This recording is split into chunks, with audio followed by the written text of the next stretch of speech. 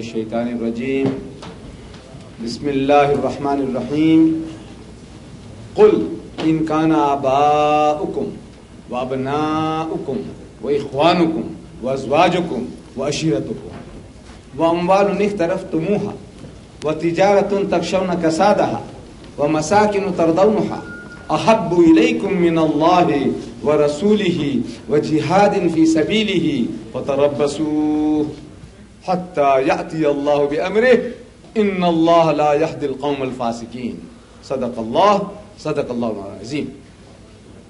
My dear brothers and sisters, I bring to you peace and salutations from the deepest south of Africa. If you look at the map of the continent of Africa, at that southmost point there is a country called South Africa. In that country, there live some 500,000 of your brothers and sisters. On their behalf, I say to you, Assalamu alaikum wa rahmatullahi wa barakatuh. My dear brothers and sisters, in this very militant age, when we are hearing about wars and the rumors of wars, about hijackings and kidnappings, about bombings, I have quoted to you one of the most militant verses of the Holy Quran. In this militant age, I have quoted you one of the most militant verses of the Holy Quran. It happens to be from Surah Tawbah. Surah Tawbah. Tawbah means repentance.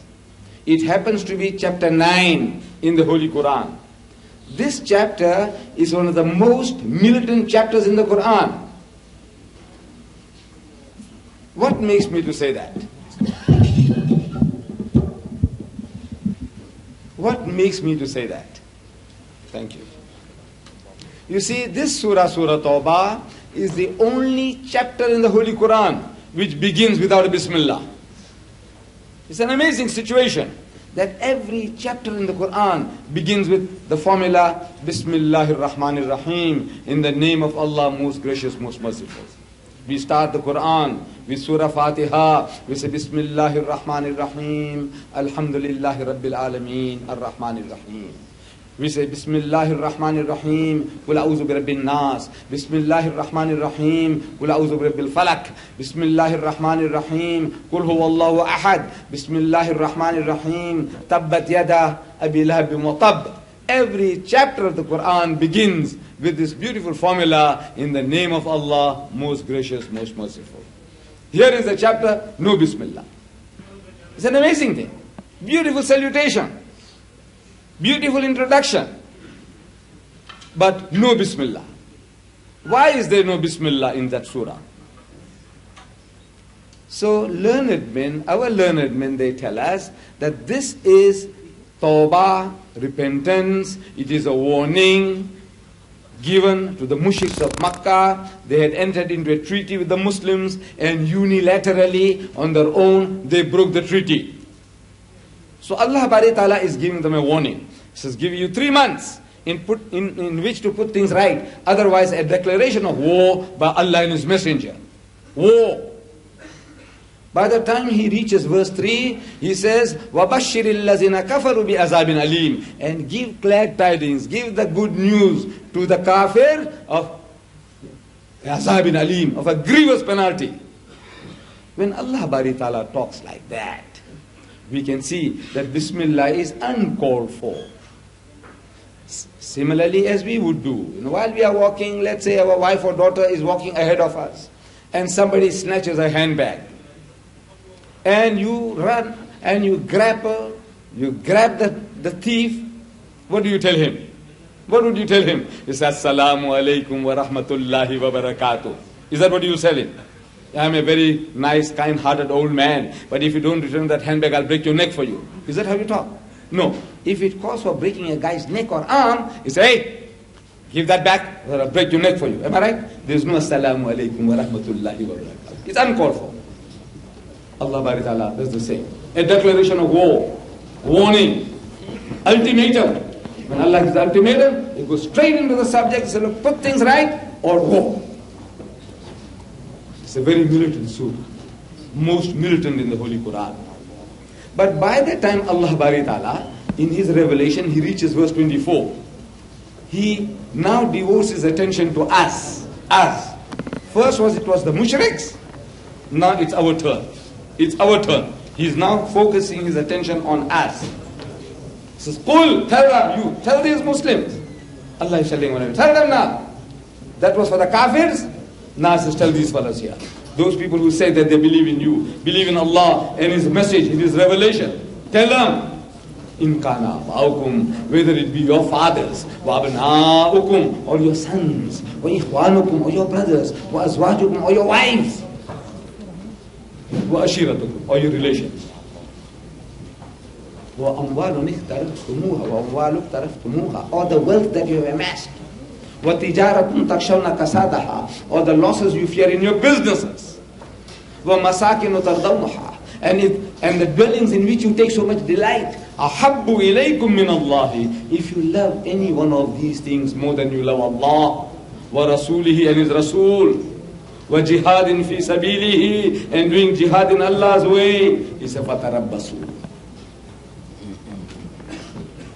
He said, you wait. فَتَرَبَّصُوا, you wait. حَتَّى يَأْتِيَ اللَّهُ بِأَمْرِهِ, until Allah's decision comes about. For what? For your destruction. حَتَّى يَأْتِيَ اللَّهُ بِأَمْرِهِ إِنَّ اللَّهَ لَا يَهْدِي الْقَوْمَ الْفَاسِقِينَ, for Allah will not guide a rebellious people, perverted transgressors. He's talking about us. He's not talking about the mushriks. He's not talking about the Jews. He's not talking about the Nasara. He's talking about us. You, he says, you perverted transgressors, you rebellious people.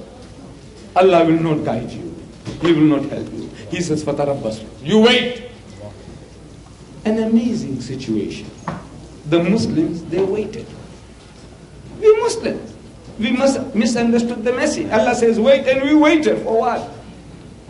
800 years. Allah Bari Ta'ala gave us rule, dominion, power in Spain. In Spain, the Muslims ruled Spain for 800 years. They created a garden, beautiful country. They enjoyed the fruits of this life. But they didn't do the job. They didn't do the job. They didn't propagate the faith. So after 800 years of Muslim rule, they were wiped out to a man. There was not one man left in that country to give the azan. Do you know that? After 800 years, can you imagine the situation that you live and rule a nation for 800 years and you are wiped out to a man, not one man to give the azan? Why? Because you didn't do the job. Allah says, فَتَرَبَّصُوا, you wait, and they waited. Waited for destruction. These Arabs, these were our brothers who ruled Spain. They were our brothers. And they were reading the Quran. They were reading the Holy Quran. And they understood the Quran. Unlike the non-Arabs. 90% of the Muslims of the world are non-Arabs. We read the Quran like a parrot. That's how we were trained to read, like a parrot. We read it for sawab, for blessings, and inshallah Allah will give us sawab. He will reward us. Maybe He'll give us double reward. But unfortunate part is that we don't know what we are reading. We are not getting instructions. These Arabs, they read the Quran in their own mother tongue. They understood what Allah was telling them. And yet they didn't heed the warning. They read in the Quran. Kam taraku min jannatin wa uyun. He said, how many were the gardens and the fountains they left behind? Wazu'in wa makamin kareem. And cornfields and monumental buildings. Wa ni'matin kanu fiha fakihin. And wealth and the amenities of life in which they took so much delight. What is the come? أَوْرَثْنَاهَا قَوْمًا آخَرِينَ. He said, thus other people were made to inherit these things. فَمَا بَقَتْ عَلَيْهِمُ السَّمَاءُ وَالْأَرْضُ وَمَا كَانُوا مُنْزَرِينَ. Neither the heavens nor the earth shed a tear for them, nor was respite given to them anymore. This is the warning Allah gives.